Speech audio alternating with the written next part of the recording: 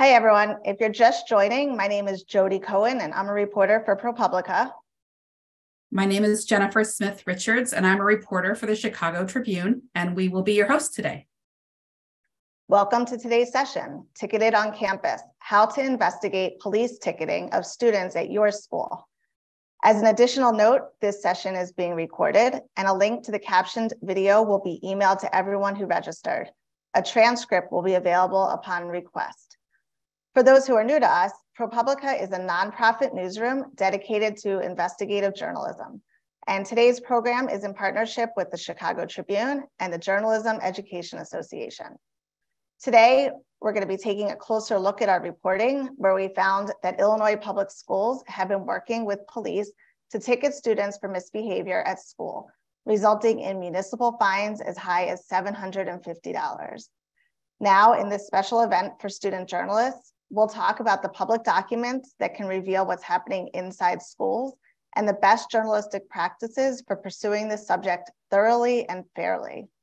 You'll also hear firsthand from a Chicago area high school that used the investigation's findings to conduct reporting on its own campus.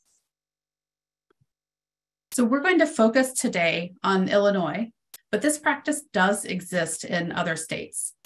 So when you report this out in your own community, you may find differences in the way that tickets are issued, the reasons, and even the consequences to students who are ticketed. I'm going to share some slides now. Okay.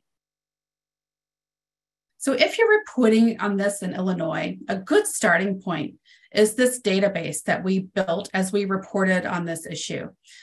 There, you'll learn whether we looked into your school or your district and what we found. So although we did not look at every single high school in the state of Illinois, we did look at schools that represented about 80% of the state's high school enrollment, which ended up being a lot of schools. When we did not examine a school, you'll still find some basic information about how police are involved in student incidents that happen at school. And that is data that we pulled from a federal data source called the Civil Rights Data Collection. That information is very limited. It will tell you how often police got involved at school and how often students were arrested at the school, but it does not specifically track ticketing by police. That's sort of where our job came in and was so different than what was already provided in federal sources. And it's your opportunity now to tell students and families within your school the role that ticketing is playing, and keep our reporting going.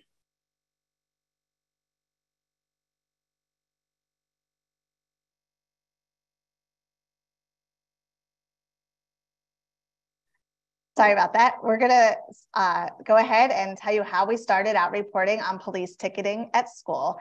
We really started with this broad question: what happens when police get involved in discipline at school? We know that there are more police in school than ever before, and this was a question that we had. So we learned that one way police participate is by writing students tickets for their misbehavior. The tickets are for violating local ordinances or local laws, usually things like vaping, if you're a minor, fighting, disorderly conduct, or cannabis possession. But we needed to know more. How often was ticketing happening? For what reasons? Who was getting ticketed? And what happens to students who get these tickets? Now, we answered a lot of these initial questions by using the Freedom of Information Act, known as FOIA, to get public records. So you may already have the kind of relationship with your school administration or local police where you can just ask for records and data. And if that's the case, that is fantastic. But the more formal way to do this is through FOIA, which requires government bodies to provide the public access to records within a set time frame. So every state's public records laws are different, but in Illinois, once you file a request for access to records that are kept by the government body, that government has 5 days to respond to you, either to ask for an extension or provide the records. So if that formal process appeals to you as a student journalist, that's where we recommend that you start.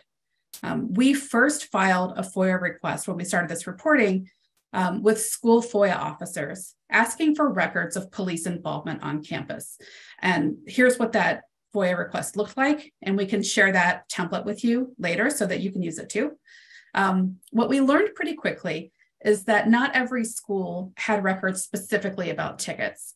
And so, and that reason is that they're not required to. They're required to keep some information about police on campus, but not specifically ticketing. So then we turned to the police departments that had jurisdiction over the school we were examining. In many cases, you might know that a school resource officer on your campus is often affiliated with your local police force. So we went to those police departments, and this is what the FOIA looked like to police departments. So, we, just like you, do things by trial and error sometimes, and over time tweaked our FOIA to become more specific to what we were looking for. We found that we were most successful when we asked the police to provide us records of tickets that were written to juveniles, that's anybody younger than 18, at the school address. And that was one way that we narrowed down tickets that were written, likely to students. And we'll share this FOIA with you too. We do want to pause and show you the types of records that you might get back and that we actually did get back. It was a little bit of everything. So we got some information in spreadsheets, and sometimes we got sort of long printouts of police activity on campus. And in some cases we got actual tickets and the copies of tickets themselves. So we took all of those records and we entered key information from those records into a spreadsheet. So information about the school and about the police agency and how many tickets were issued during the time frame we were looking at and for what reasons. So all of that got entered into a spreadsheet that we could later use to analyze, to answer some of those big questions that we had in the beginning.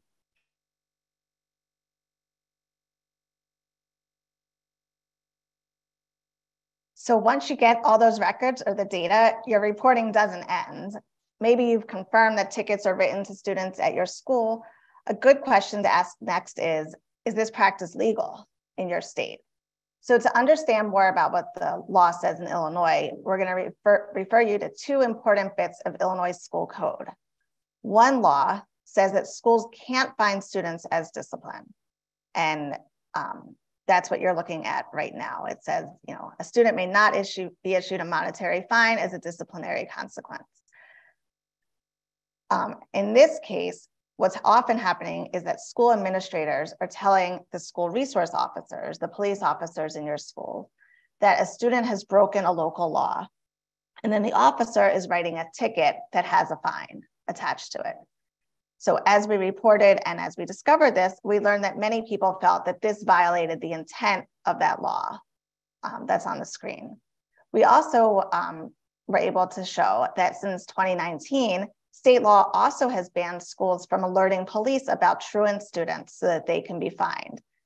However, we found through all those requests to the schools and the police departments that this is still happening in many districts in Illinois. We found it in more than 4 dozen, and you may find that in yours as well. That would be a very important finding. Right, so once you have collected all this information, all this data, or you've used our data, however you decide to go about this, and you have an understanding of what the law says is allowed and what isn't, now who do you talk to about it? You're going to have to conduct interviews. Who do you interview? For our stories, we talked to dozens and dozens of students and families and school principals and deans and police officers. And then we also went out to local hearings and courthouses to learn what happens after the ticket is written and saw that firsthand. So, and you can go to those too. We would actually recommend that. Most cities and villages in Illinois post the dates and times for their ticket hearings. It's called administrative adjudication on their websites. And sometimes those hearings take place in police stations or at a city hall, at your local village hall. And one question you can ask if you go there is whether students who are ticketed are required to go to the hearing and whether there's a cost to attend the hearing, which is actually pretty common and can be important for your readers to know. So we're going to share with you now some of the key things that we found after analyzing the data about tickets and conducting all those interviews. And hopefully these findings will lead to questions and for you to think about and stories that you might want to do. First, we were able to tell readers why the tickets were written. So this is how we explained it in the story. The words that are up on the screen now, we were able to say, how many times students were ticketed for various reasons. Like you could get all this information from your school and realize there were, 15 students that were ticketed for vaping, and the different reasons, and really kind of parse that out for the students and families who are reading or listening to your news report. And so definitely look for, why students were ticketed in your school and what the most common reasons were and how often. That's one thing to look for. Right. It was really useful to be able to tell people how often young people were ticketed at school. And that's definitely a question that you could take on by doing this reporting. How common is it for students to be ticketed? We were also able to explain how expensive some of the fines for students were. So we found that state law in Illinois allows fines for ordinance violations, which is what these local laws are, to be as much as $750. And some communities we found do impose fines and penalties of that amount. So you could answer the question, how costly are the fines here in my school? Can students do community service instead? We found that in some communities, community service was an option instead of paying a fine, and in others, it was not. The fine was required. You could ask, can students who don't pay their fines and fees be sent to debt collection? What are the consequences if they can't pay? Those are all things that we explored in our reporting. And sometimes the answers to those questions are written right in your city or town's municipal code. So this is another good reporting tip. The municipal code that tells you what your local laws are and what the consequences are often online and searchable. So that's a good place to kind of start to understand what types of laws are being enforced. So as you pursue this reporting, know that your journalism can really make changes. A few things to tell you about after we published our reporting, which was back in April. The Illinois school superintendent directed the leaders of all of your schools, the schools in Illinois, to stop working with police to ticket students. So it would definitely be good if you're pursuing this story to find out whether they have listened to the state school superintendent and stopped working with police to ticket students. What other things that happened? The governor and the legislators said they would work to end this practice. There have been some investigations into schools by the Illinois Attorney General. So those investigations are pending. And the comptroller's office has stopped collecting debts. So Jennifer talked about the debt collection, debts related to truancy tickets. They will not help your towns collect those debts anymore. And your work could also have really big impact in your communities. So after the story published, the newspaper in McHenry County, Illinois, which is a suburb north of Chicago, it has a student newspaper called the McHenry Messenger, decided to read our story, look in the database, see how often students were ticketed at their school, and then pursue a story, which was really, really exciting to see.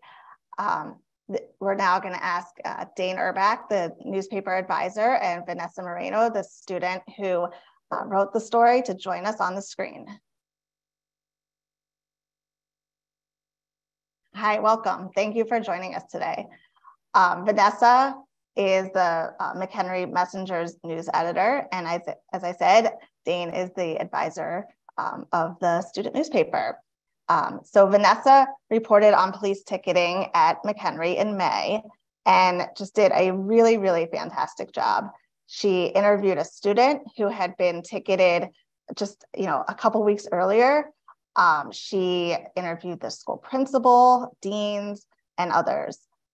Her story really shed light on the practices at her high school, and we're really eager for her to share with you how she approached the story. So thank you both again for joining us in this event today. Dane, I think I'll start with you. You were the first one to read the story of the two of you. And I'm wondering what your reaction was after you read the investigation and what you decided to do. Yeah, I feel like I saw it on like Instagram and I was like, oh, this looks interesting, and kind of swiped past it. And then it popped up again and again. And I was like, fine, I just need to sit and read this. And I think I must have gotten, it was a really long article. And I think I must have gotten through like the first several paragraphs before I was like, it just got me thinking about how does this impact our school? And so I sort of put it in front of Vanessa and said, what do you think of this? And she was like, this is interesting. And I'll never kind of forget, like we had our class at the end of the day. So we both went home and we're both reading it and kind of messaging each other at the same time. Like, oh, did you get to this part? Oh, what did you think of that thing? And I think we were both really surprised that McHenry High School was prominently mentioned in the article. And we're like, wait, what? Like, so we had our question answered about how does this impact our school before we, even got to the end of the article. The article itself had a reference to something that had gone on with a student in our school. And then there were a couple of little quotes from our principal. And so we were like, a lot of this has already, started. This conversation is already happening at our school. We need to dig deeper now. So, yeah, I mean, and I guess Vanessa can kind of maybe talk a little bit too about how she reacted when she first read the article, but that was kind of where it all started. That's a big plug for Instagram, for getting our stories on Instagram. Thank you for sharing that. I did not know that. Vanessa, please share your reactions when you first were reading the story and the conversation you had with your teacher. So like he said, it was the end of the year and he shared it with me. Like we read it kind of at the same time. And I was shocked that our school was mentioned a lot actually. So that's when we started like investigating more. Did you know that police were issuing tickets to students at the McHenry? So people know there are two campuses for the McHenry High School, a freshman campus, and then a campus for 10th through 12th graders. So did you know that police were issuing tickets at the school? No, I actually didn't know police could issue tickets at all. So you probably read that with some surprise too, like, wow, I did not know this was happening. And then you decided to investigate it yourself and do all the work. What was it like reporting on this topic at your school and in your community? I mean, it was kind of difficult because some people weren't really willing to talk. And it was difficult to find students who had been ticketed. I actually had help from a freshman over at the other campus, and she found a list of students that were ticketed. And if I could chime in, because one of my jobs, like I teach mostly at the freshman campus. In fact, newspaper is the only class I teach at the upper campus. One of the weird parts is we found a lot of upperclassmen just didn't want to talk about it at all. We were able to kind of like do a little reporting just by saying, asking the rest of the class, who do you know that might have gotten ticketed? And then when we got a name, we'd ask and they'd be like, no, including the student that was featured in the Chicago Tribune ProPublica article from McHenry. He wanted to put it past him and didn't want to talk about it anymore. So we actually found, I think, 3 freshmen who, I mean, maybe because they were just a little more naive, maybe because they were just a little more fired up about their tickets. I think we found about 3. And then I did kind of like my background teacher due diligence to make sure that they had permission from their parents for us to tell their story. And 2 parents declined. They both said that they don't want it in the article. So only one student's parent actually agreed. And that was definitely one of the obstacles for us.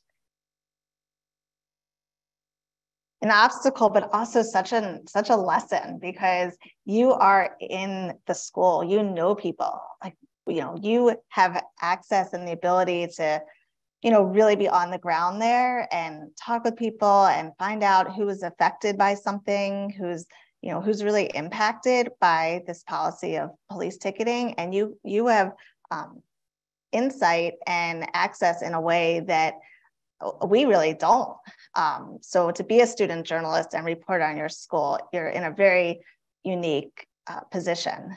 And there are just a lot of benefits to that. And it sounds like you really use those benefits and also use them in a very judicious way, seeking permission from parents and all of that. So really, really interesting.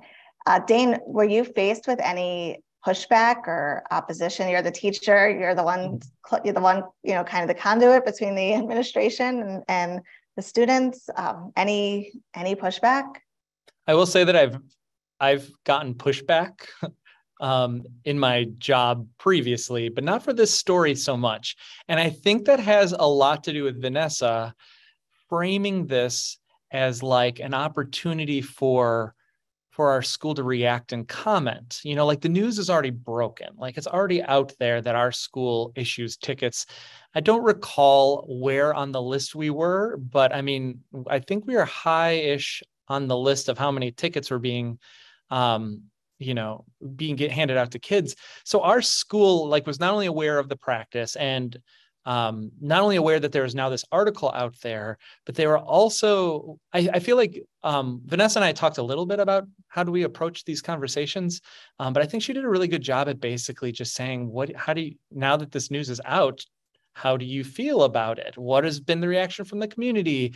And what do you still, what about this story do you still have to say, because it might've only been a soundbite that was released in the article or so from the people from our school, at least. So she basically gave them a platform to kind of explain themselves. Personally, I think that maybe giving them the microphone, so to speak, might have also given them an opportunity to say more than they wanted to at times. And they may have revealed a bit more than they intended to by speaking to us. Maybe they were a little naive in thinking that a student journalist wouldn't pick up on some of the nuance of what they're saying. But I don't think pushback is the right word that we received. I think we got a lot of cooperation, and I think that just has to do with the way Vanessa approached the story. Right, you gave them an opportunity to speak, to add nuance or more information, and a platform. So it's also a good lesson there that other student journalists could take. You can, look up in the database that we gave you the link for earlier and see how many tickets, and then use that to go and say, look, this information's already out there. Clearly people now know that students are ticketed at our school. What can you tell me about this? Are you still doing this? Are you, why are you doing it? And give them a chance to talk about it. So it's really great. Vanessa, I'm curious, while you were reporting on this and interviewing so many people, what did you learn? And also what really surprised you when you were, talking with people at your school about this? So something surprising was that, for example, the dean, he didn't really take this seriously. He was like, this is just the media spinning an unfair narrative or something like that. It's actually in my article. I thought that was weird because we obviously know that tickets do happen. So he was trying to say it wasn't happening, or this is no big deal, or what do you think he was trying to get across to you? He was trying to say that it wasn't a big deal. Yeah, I saw that in your story too. I think you did a good job of providing context to that statement. And after your story published, have you been able to track any impact from your reporting? Not really. I feel like at times our school doesn't care about things they probably should. Yeah. Did you hear back from other students or people in newspaper class? I mean, people from my newspaper class, they were really supportive, but that's pretty much it. And I'll chime in here too, just to kind of piggyback on what Vanessa said. Like, I feel like we definitely felt the impact of our story being pushed out there.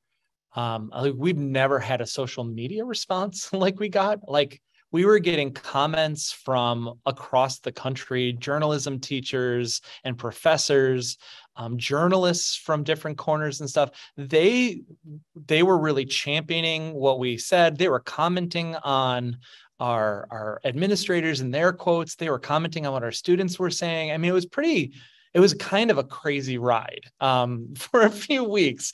But just to kind of echo what Vanessa said, it seemed like it jumped over our community.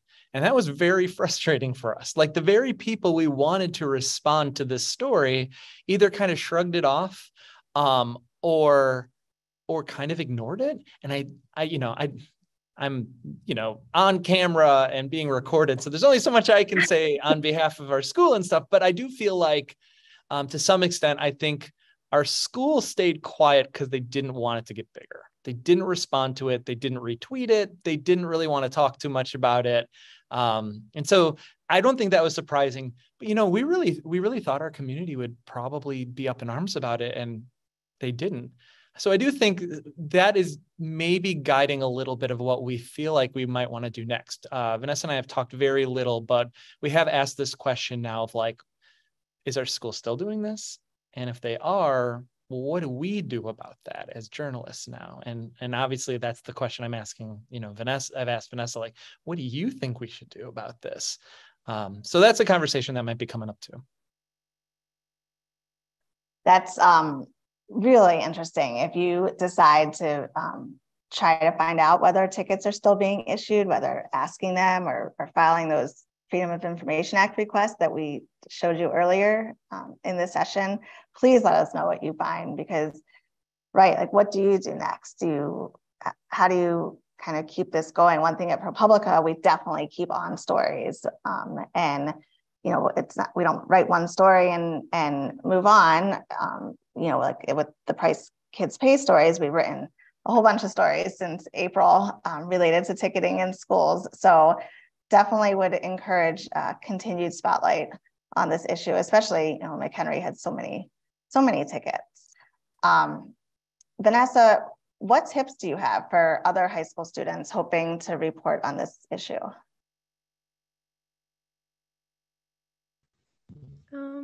I think like a tip would be to start looking at the database that you had. That's like the first thing I did to confirm that tickets were actually happening. And then just reaching out to people.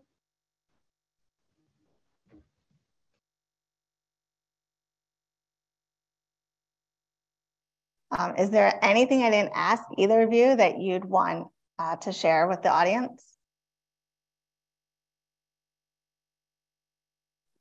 Vanessa and I did talk while we were prepping about this, about one thing that we found surprising that we haven't talked about yet. And Vanessa, if you want to chime in and talk more about it, because this was definitely your adventure. Our student resource officers did not talk to us. They refused to.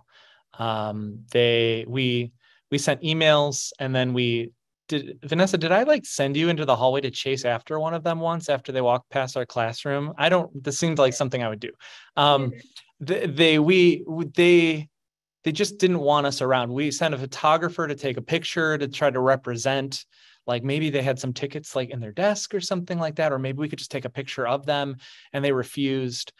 We found that really surprising that they didn't want to. Well, I guess maybe it's not surprising that they didn't want to cooperate, but at the same time, these are their tickets. This is their opportunity to explain why. And so, yeah, we thought that was a surprise. Vanessa, anything to add to that?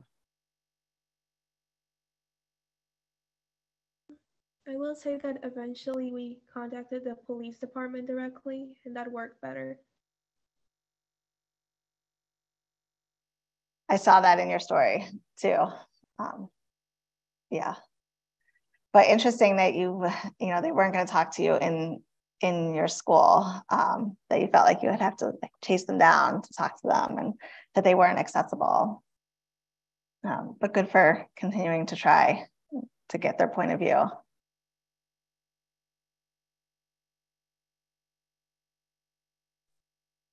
I love that persistence. That's another good lesson for all student journalists. Persistence does pay off. We're going to sort of pivot now and kind of turn it over to our Q&A portion.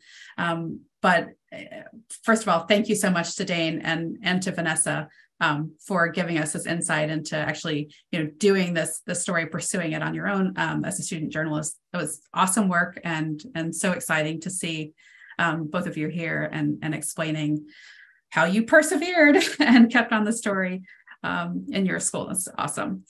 So before we completely turn it over to the Q&A portion, but we'd like to share a link to our event survey in the chat box. So appreciate your feedback if you can fill that out. And although cameras for this session are turned off, we would love to invite you to use your microphone and ask a question. And to do that, just click on the raise hand icon at the bottom of your screen, and we'll just hand you the mic.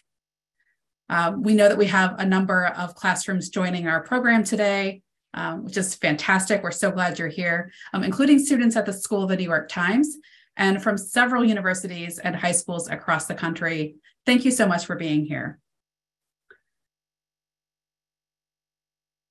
I see we have some questions in the chat and some raised hands. Okay.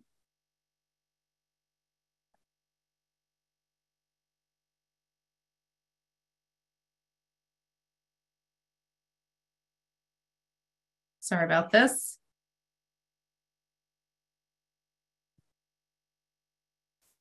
Make sure, okay, Beatrice has a hand raised. Hello. Hi, Beatrice. Hi. Yeah, my name is Ishika. Beatrice is one of our advisors. Oh. My question was, so I tried to file a FOIA request, and they said, for a bunch of them, they said no responsive records. So first of all, how do you make sure that your request is valid and that they have to respond to it instead of responding with the no responsive records? And secondly, what kinds of information should we be asking for in these FOIA requests? Those are all really good questions. And actually, you're pointing out something that we encounter all the time, which is you ask for something that you think a government agency has, and then they come back to you and say, we don't have any responsive records. So that happens for a couple reasons. One, they really might not keep any record that looks anything like what you need. We found that a lot with schools. So we mentioned at the top of the program that we first went to schools and said, please tell us, please give us any records that you have of tickets being issued at school. Well, schools aren't required to keep those specific ticketing records. So many of those schools came back to us and said, we don't have any responsive records. And that's why we went to police then. So that may be the case. That may be why you're being told there aren't any responsive records. The other reason you might get that response back is that you simply ask for the records in a way that they're not kept. So we sometimes ask for a lot of information about tickets that were issued that included things like gender and age and race, or the address of the school that we were looking for. And sometimes police agencies came back to us and said, we don't have a record that has all that stuff in it. And we would go back and negotiate with them and say, well, do you have anything that has some of this information in it? So you may be getting a very a strict response from somebody who's saying, well, I don't have the record that has everything you asked for in it. So it sort of behooves you to then reach out and ask, do you not have any records, or do you not have any records that has every single thing that I asked for? So I think that's just one thing to keep in mind. As for what you should be asking for, this is a little bit of trial and error too. We would find that asking for a big pile of information sometimes did not help us in the long run. So if we ask for too many very discrete things, it became not helpful. So being very narrow about what it is you want to see in the record, I think will help you. Age was really important. or some sort of indicator of whether it was a juvenile who was being ticketed. The reason for the ticket was very important, right? And then if there was some sort of fine associated with it, with that ticket, that also was important. I hope I answered that. So, Jodi, you have any other things to add? So should I call them like on the phone with the FOIA that they sent me back and then just like go through each one and like ask if they have anything? Okay. And then I just had one more question, if that's okay. So if like you guys mentioned, your school resource officer didn't want to talk to you, so like, because we still need an opinion, and like our police department also hasn't been like as responsive. So do you guys have ways of like, I don't want to say forcing, but like ways that we can get around them not being able, not wanting to talk to us? I would try as many people as possible. I mean, I would try the school, the people at your school, the principal, the deans, it sounds like the school resource officers aren't responding. I would try to put some, if they're not returning your calls, try email and emailing your questions, letting them know that you're working on the story, that you want to give them, make sure that their voice is heard, that you want to know their point of view, you want to give them a chance to respond. So I would, just try to, talk to them, email them, let them know that this is their opportunity to share their point of view. Also with the FOIA, I definitely endorse calling the FOIA officer, walking through what documents they do have, and just trying to get a handle of the language that they use and, explain to them. I mean, FOIA officers are can be very helpful. And I would just explain, like, this is my goal. This is the information I'm trying to get. These are records I'm trying to get. Can you explain to me how you keep them? And just kind of work with them and have a conversation.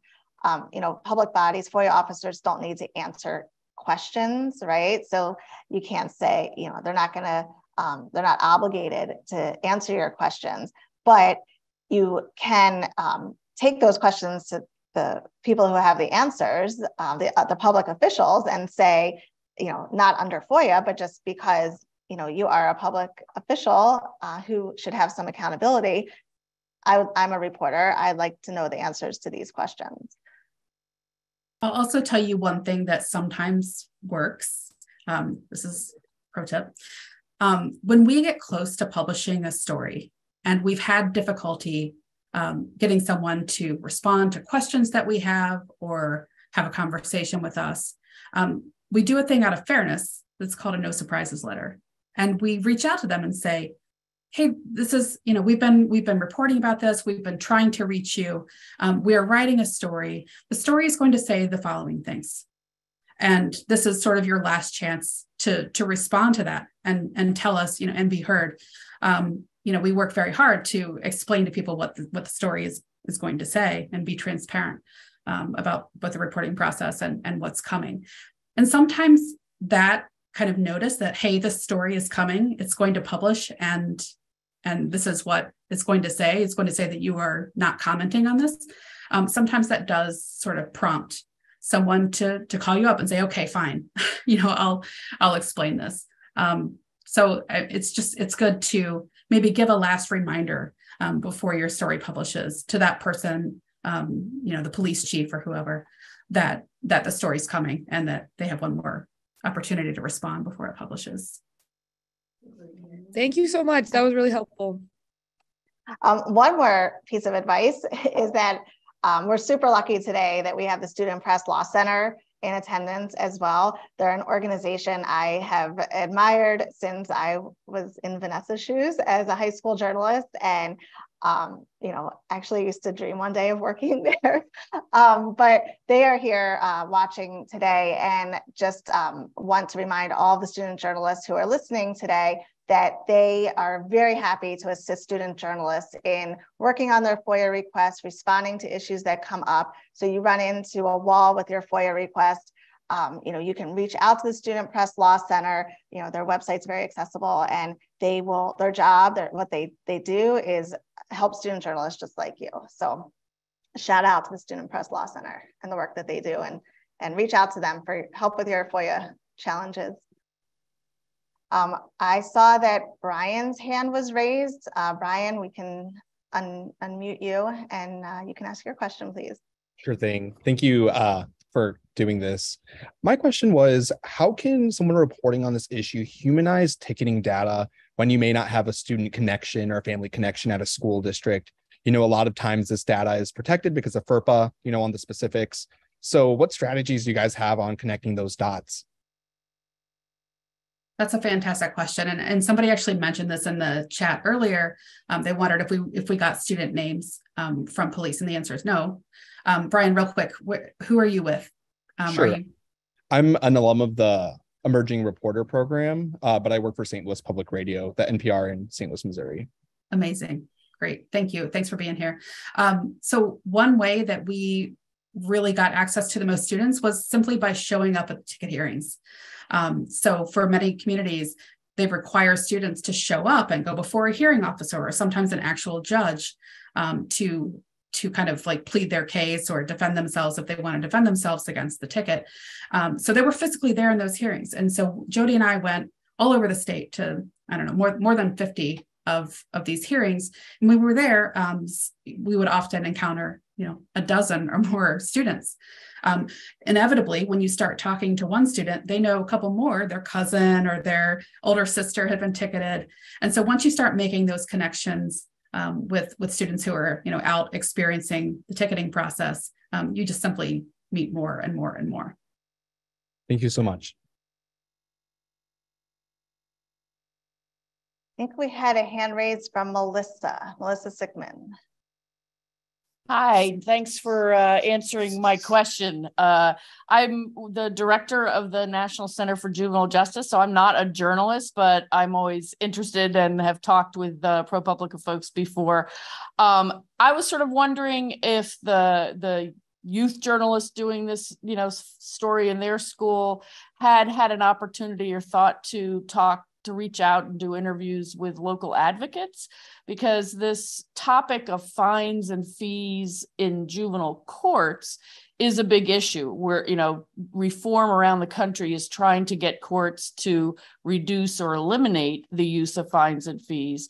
And I bet a lot of folks aren't real, until this story of ProPublica came out, they weren't thinking about the schools or the ticketing by officers, because that often is, a step removed from real state juvenile court.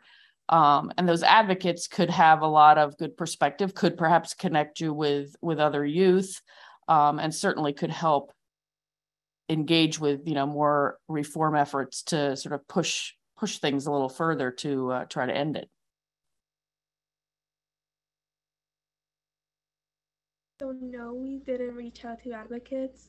The story was kind of rushed.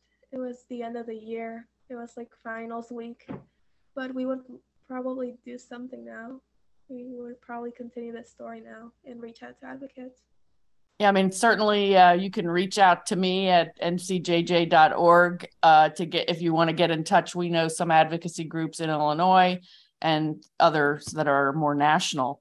Another thing, the last question about, sort of getting other information and finding things out. I would be curious to know what was in the either contracts or guidance manuals for the SROs in the schools. Are they kind of being told to do this, or is it happening more informally through, administrators, or just, they're trying to make money for the town? Vanessa, did you get the vibe? I kind of don't forget. Did you get the vibe that the police were like not telling the SROs that they couldn't comment? Was that the case in our community? Yeah, that was the case. They couldn't talk about the ticketing. Yeah, so I don't think it came from the school. Oh, no. What I'm thinking of is there, not every place, in fact, probably not most places, when there is a police department brought into a school for, to be SROs, there's sometimes, sort of a contract that says, these are the things you are to do. This is the boundaries between your involvement in our discipline and school personnel's involvement. And so I'd be interested to see whether the actions about whether to, is there the statement of what the law is there, the do's and don'ts of it, or is that absent from the document, or is there no such document at all, which could be another whole issue altogether. Yeah, that's a great question, Melissa. When we first did our first pass through asking schools what records they had, one of the things we asked for were any memorandum of understanding documents that they had, which would be the contracts that Melissa's talking about, that would spell out like what are the duties of the SRO in school. The best of my recollection, and Jodi can correct me if she remembers something different, is that we never saw a mention of issuing tickets as part of the SRO's duty. It more broadly would say things like, it's the officer's job to enforce the law, right? So that would sometimes, there's my teenager, that would sometimes be in the MOU, but we very rarely saw something, I think, that was like an explicit directive to issue tickets to students, or even a prohibition, even though there were places in Illinois that had directed the SRO in their school, not to ticket. One thing that was in the MOUs frequently was that they would share information, so that the school administration and the police would share information about students. So that goes to, the administrators finding a school dean being alerted that there's a vape pen on the floor in the hallway, and then they go and tell the school resource officer, student dropped the vape pen in the hallway, and then the police officer goes and writes that student a ticket for vaping. So these contracts or these MOUs do outline that there can be sharing of information about students, which is relevant to this issue of disciplining students with police tickets. Again, something that's not, tracked by the state or by the U.S. Department of Education civil rights data collection. So, again, why we thought it was important to really do a deep dive investigation into ticketing, because it is this kind of black hole of information that even Vanessa in her school did not know that police were handing out tickets to students at her school. And she's a student in the school, which is not uncommon. I think unless you're directly affected by this, you're ticketed, you might not know that police in your school who are in the hallways are, giving students these fines. Yeah, it's so true. So thank you very much, Melissa, for bringing up MOUs and for the good questions. I think Maxina has a question coming up. Hi, I am not Maxina. I'm her mother, Clarissa. And we're in California, so Maxina could not attend this meeting because she's still in school. So I'm here for her. But there's two things. The first thing is that I am extremely interested in knowing what your advice is on how Vanessa can pursue this topic with her school and try to get some sort of positive outcome where, as Myrna mentions, that ticketing and ticketing in the schools is more or less a school to prison pipeline. So I'm extremely interested in learning about that. The second thing is that for my high school journalist who's still in school, she really would love more of these kind of webinars. And so as a journalist, in learning how to find information for investigative reporting. So that's, we would just love to have more of that. So thank you. You can go ahead and unmute me. Put me back on mute. Thank you for being here on behalf of your daughter. That's dedication. And I love to hear it. So good question about how to move forward.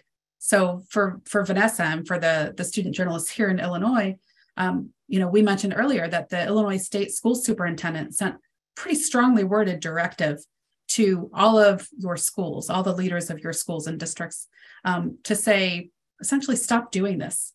That if you as a school are allowing the police to participate in school level discipline, that you're abdicating your responsibility. So, I mean, that's a pretty serious directive. It's out there on the internet. You can read it. We wrote about it as well. So I think like a first stop to moving forward with this story is simply to go back and ask, are you still doing this? Are police still writing tickets in my school, even though the state superintendent has said, to knock it off? In California, it reminds me, I think that there was ticketing going on in the Los Angeles schools for a while, and there was some movement to pull back on at least some portion of ticketing and practices for at least some age groups of students. So maybe it's worth going back and saying, did they stop ticketing as well? Did they keep their promise to curb ticketing? I think that's like a good first story that you could do moving forward. And it sounds like Vanessa is kind of going down that pathway. Jodi, do you have other ideas? No, I think that's a great first step. Ask them if they're still doing it, try to get the data, or just either ask them or through a records request to find out this school year how many tickets have been issued. Ask around at your schools, use your contacts, your fellow students, your classmates, and try to see. I mean, people talk to each other and see if they're still ticketing and for what reasons, and especially, are they still ticketing for truancy? Not especially, really, are they ticketing for anything? But as we discussed, truancy is, they're really, it's blatantly illegal to do that. So, ask the questions, try to find out if it's still happening. Melissa put a link in the chat about the court fees. If I could say something about that, it is, there is work being done by advocates in Illinois and states across the country to try to eliminate fines and fees in juvenile court. Again, that's state court, different from these ordinance violation tickets. And there are efforts in Illinois as well. There was a Supreme Court task force that is looking into that. They should have recommendations soon. There's a bill that's been introduced in the State House, and that is something else that could be worth looking into. If you're a student or just a journalist in general, these efforts to eliminate fines and fees in juvenile court. And it does raise questions of, okay, if the fines and fees are eliminated in juvenile court, but they're still being assessed in these local courts, not courts, these like local hearings where these ordinance violation tickets are being given, what does that mean? Why are young people going to still have these fines in these, for these local ordinance violation tickets? So it's sort of two different issues, but definitely related. And there is work being done in Illinois about that. Yeah, just a reminder, raise your hand if you have a question to ask, and we'll pass you the mic. But in the meantime, there are some really good questions in the Q&A, including a question about beat reporting and like how you go about, developing a beat covering schools. I love that question. Jodi and I are both, longtime education reporters, written a lot about schools. Jodi, what is your hot take on how to really go about developing as a schools reporter? Well, I would say to start talking to people if you're a student journalist, start meeting people, start going to your school board meetings, see what issues are on the agenda, what are they talking about, who is coming to speak at public comments. Go back and read prior board meeting minutes from the school board meetings. Try going to your city council, your local government meetings too, and see what they're talking about. Look at the budget, try to understand the numbers, what money is being spent at your school and on what. I think this is actually probably a really good question for Dane and Vanessa too. But what's teacher, what's the spending on teachers? What's teacher retention like? What's the look at? I don't know. I'm just going to keep saying things, but there's so much data out there where you can really look at attendance rates, dropout rates, who's taking AP classes, advanced classes at your school, are there disparities in access to those classes?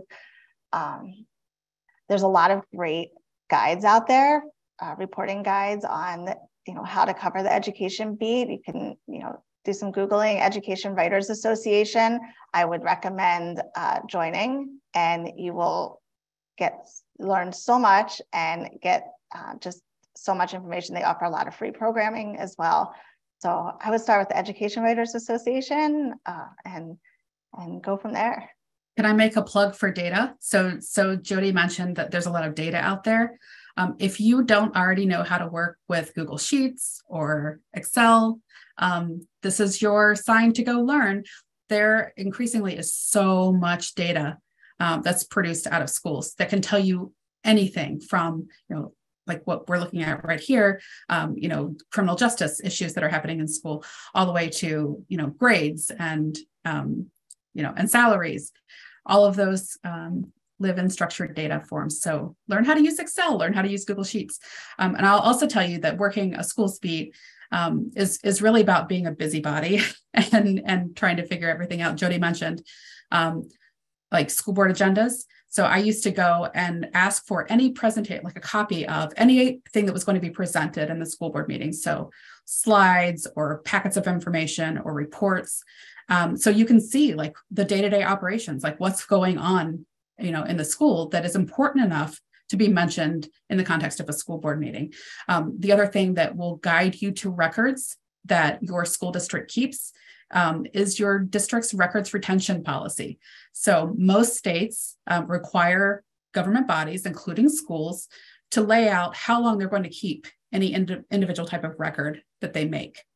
So that could be personnel information, that could be salaries, it could be any number of things. But if you go and ask for their records retention policy, what you'll find is a list of all the stuff that they have and how long they have to keep it. And that's a good roadmap for like what records might be available. Dane, Vanessa, anything to add as schools reporters? The thing that this question made me think about is kind of different from the actual question. So apologies if this goes off the rails a bit, but like, our student newspaper, the McHenry Messenger, doesn't have an education beat, because we are a school paper. We just cover what's going on in our community. So it's already kind of an education beat, right? So what this question made me think about is like what Vanessa was really doing here is more of an investigative kind of beat.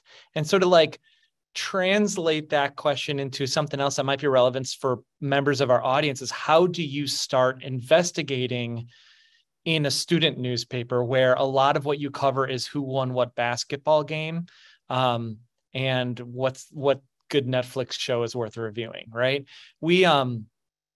I think what we've had some success with is really annoying administrators for data. Like we haven't done a lot of FOIA requests, but we do have relationships with administrators in order to get those numbers of all kinds of things. Like we have existing relationships. I have colleagues, who are people that can run numbers for us and stuff. So I like to think of that question a little bit and like, how can you get someone to start doing investigations? And I think we've had some conversations about data.